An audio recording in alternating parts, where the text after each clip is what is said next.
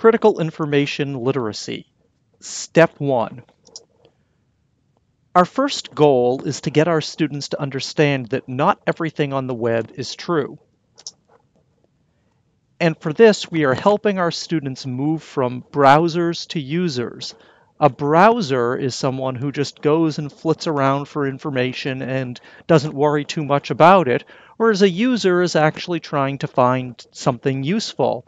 And so we want our students to become users who understand that not everything is true, so that they may need to discard certain things. The problem is that that's step 1 of many.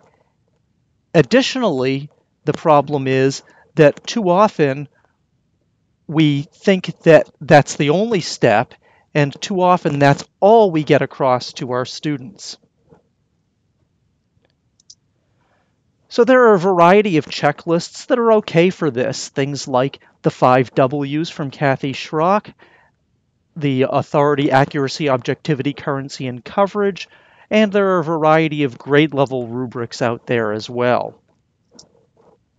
So here's an image of the 5 W's. We want to ask who, what, when, where, and why. So who wrote the pages, and are they an expert? Is a biography of the author included, and so forth?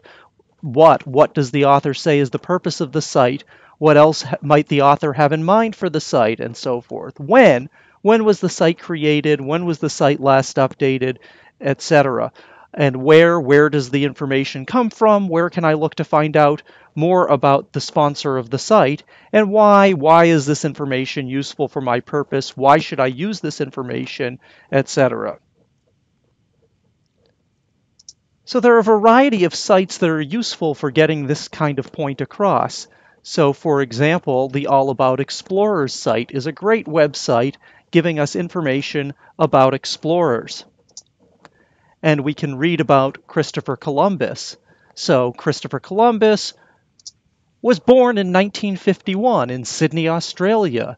And Columbus knew he had to make this idea of sailing using a Western route more popular, so he produced and appeared on infomercials, and so forth. So you can see this site was intentionally made with some serious factual errors, because it's so easy to put something on the web that just plain isn't true.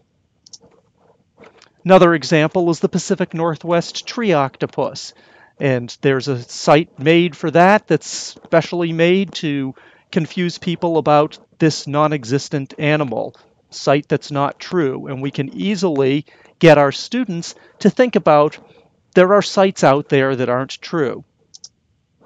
Here's another one, the California Velcro crop under challenge, talking about how important it is to get the right amount of rainfall to grow Velcro. Obviously not true.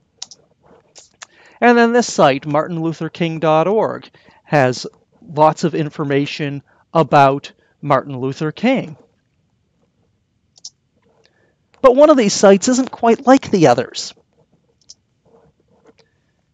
So that will lead us to step 2, the fact that truth is really only step 1.